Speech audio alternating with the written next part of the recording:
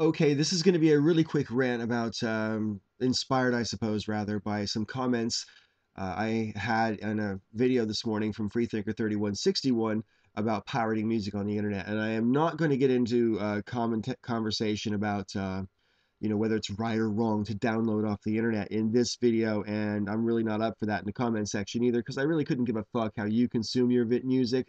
But I do have issues with the way I consume music, and I think I like CDs, and I don't like the fact that they're disappearing, and I think I got the right to fucking say so. And I don't like the fact that the fucking industry has decided that I'm not going to consume that way anymore. It's inevitable, and therefore they're just going to close it down, sooner rather than later. I mean, sorry, I wasn't done buying CDs, thanks very much. So I do have a right to bitch about the fact that it's harder and harder and harder to find CDs in retail shops because retail shops don't exist anymore. To a large degree. I mean, in my town, the only CDs and DVDs you can get now are fucking chart ones. Fuck that. I want variety, man. What the fuck?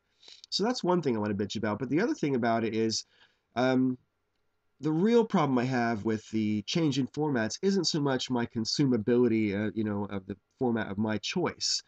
It's more about how it affects the creative process with artists and the way that they produce and put music out there in the first place. Because when vinyl went over to CDs, we did lose an awful lot in terms of artwork and potential.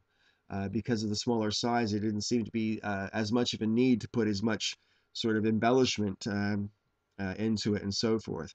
A lot of bands still did try to make their albums, a musical journey from beginning to end, but y'all who weren't alive back in the 80s, or better yet in the 60s and 70s, didn't really see what happened, man. I mean, back in the 70s, there was this awesome thing called albums where they came on these 12-inch vinyl records, okay? I mean, you've probably heard of them.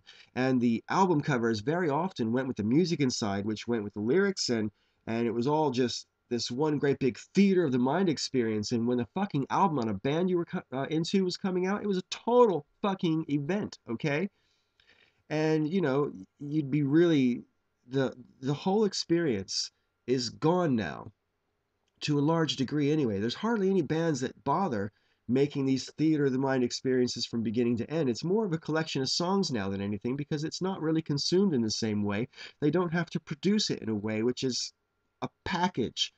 And I could list dozens of albums from the 70s and 80s where uh, you put an album on and at the end of it you feel like you've had a fucking ride.